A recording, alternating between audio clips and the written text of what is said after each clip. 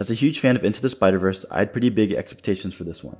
In a way, the sequel, Across the Spider-Verse, met my expectations and even surpassed them, but also kinda let me down. I'll explain why. But first, let me tell you what I loved about the movie.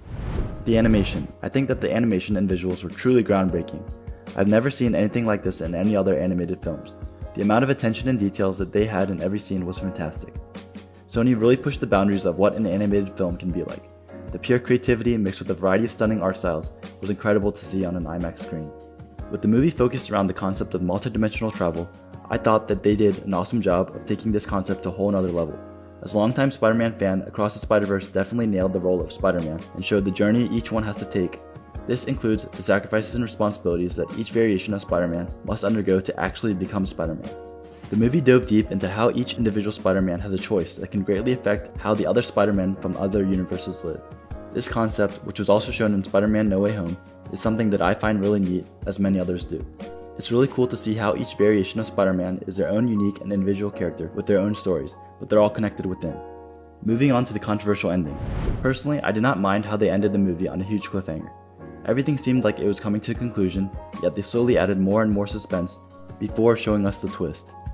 I like the way this was done, but not necessarily as a part of the plot. I will explain more later. Now let me tell you what I did not like about the film. The plot of the film seemed pretty straightforward at first, but then was slightly misleading as the movie went on. In the beginning, we are introduced to a potentially very powerful villain, the Spot. We are then thrown into the story of Miles messing up the timelines of alternate dimensions. And while this happens, the villain is just put to the side. With a ton of fast-paced information thrown at you, the plot gets a bit messy. As much as I liked the way the movie set up the ending, like many others, it kinda felt like the whole time they were just showing a long trailer for the next one.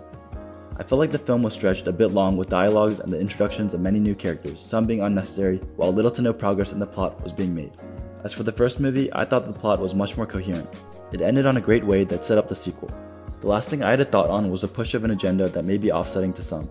While typically I don't mind subliminal or even obvious messages that are made in films, I feel like most film enthusiasts just want to see an entertaining and well-made movie. This of course did not ruin the movie for me at all. It was just a little thought I had. With that being said, Across the Spider-Verse was a visually stunning film that really pushed the limits of how creative an animated film can be. It was still overall a great movie with fun cameos and fan service and awesome action sequences, but for me it did not top its predecessor. Thank you for watching and follow for more.